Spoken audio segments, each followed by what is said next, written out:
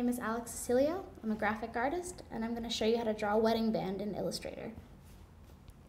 So the first thing I'm going to do is I'm going to draw an ellipse, and I'm going to use black as the stroke just so it's easy to see.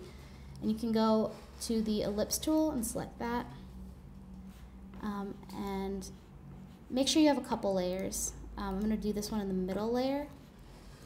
I'm just going to draw my ellipse. And now, to be true to the ring shape, we're going to have to adjust this circle a little bit. So go to the direct selection tool and select an anchor point and just mess around with it a little bit, just so that you can get that more, I guess, slightly more rectangular edge. And so, and then the next thing you're going to want to do is draw a rectangle over half of your ring with the direct selection tool, and just select delete, and this will delete half of what you've drawn. So that way we can just make it reflect and be the same shape. And the way I did that was I held down Control or right click, you go to Transform, Reflect, and Vertical Reflection. And so we have this shape here. Now I'm going to draw another ellipse, more of an oval shape. And this one we won't really have to mess with. And so you're going to want to stretch this out so it matches on both sides. And in my case it doesn't, so I'm going to adjust it a little bit more. Okay, so here we have the basic shape. So now, as you can see, as I'm clicking these, it has two different parts. So I'm just going to draw a rectangle over the top with the selection tool, not the direct selection tool. And then you're going to go to Pathfinder, which is usually in the right corner, but if it's not, just go to Window, and Pathfinder should be right there under Navigator. And I'm going to make it so that this piece is excluding, or sorry, I'm going to make it so that this is one shape. So you're going to go to the left, and right here there's the Unite button, and that's going to make it so that your ring shape is one full shape and not a couple. So now I'm going to fill this with a color, and we're actually going to fill it with gradient when it's finished, but right now I'm just going to select a color so I can understand where everything sits. So right now, as you can see, this is filled in, so you're just going to select all of this. We'll make sure, first of all, that this ellipse has nothing on the inside of it. And the way you do that is, if there is a color, just select your fill and then select the None button. And so then you're going to select all of the shape, and you're going to click the minus front, which is right here. It's right next to the Unite button, and this is going to make it so that it excludes any color or anything from the inside. So now we've got our ring shape.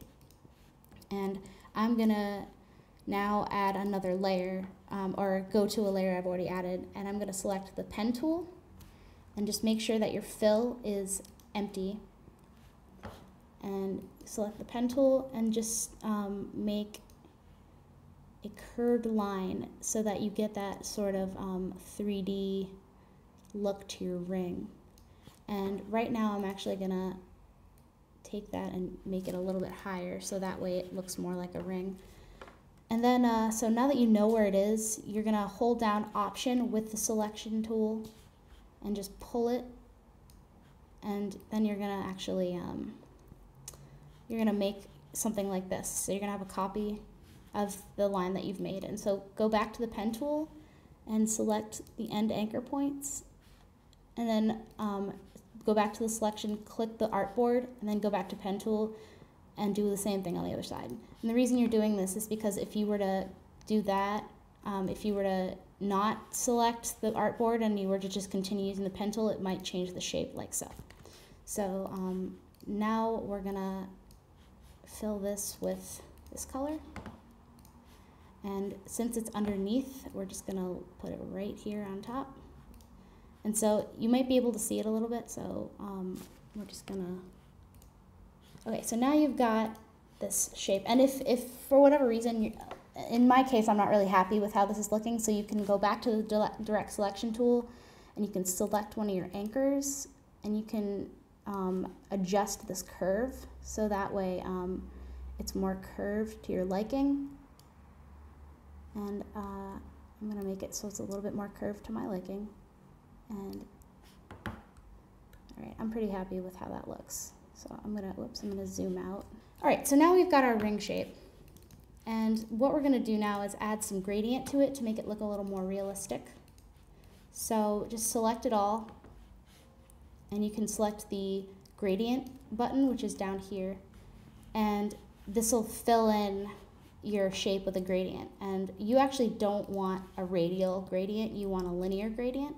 So you go to linear, and the cool thing about the gradient tool is when you click, if you look when you're on this bar determines what colors you're going to use to make a gradient. So when you put your arrow on the bottom, it'll have a little plus sign. Just click and add about 4 more. And so what this is going to do is it's going to make it so that the colors are a little different, and we're going to make it so it's more of like a linear ring-like glow.